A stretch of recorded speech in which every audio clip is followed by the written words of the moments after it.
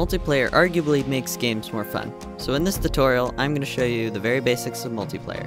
Create a script named network.gd and set it as a simpleton in project settings. Name its node network.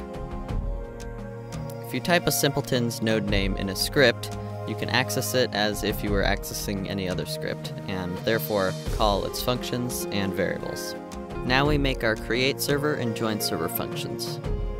This network peer can be sent remote procedural calls, or RPCs, to call functions across the network.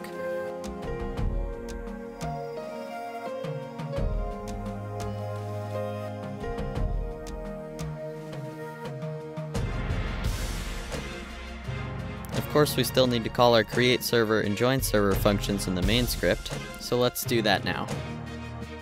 Now we need two functions to send and receive data from our network peer.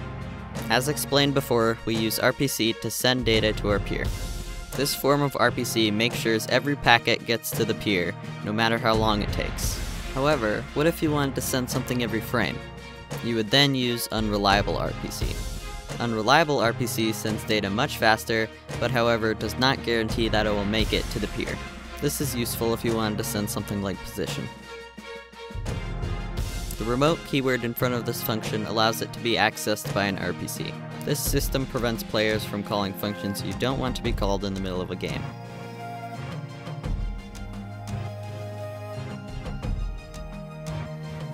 The runServerFunc function is my way of calling a function from the server.